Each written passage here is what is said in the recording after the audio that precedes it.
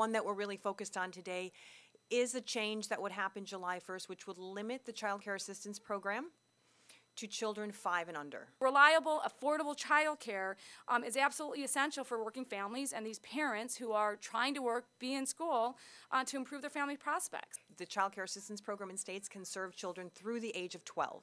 That's what we do right now in Illinois. It is what we have done since the program started in 1996 with welfare reform. It is a valuable asset to working families and an incredible tool in child development for young children. We're going to see people leaving their jobs.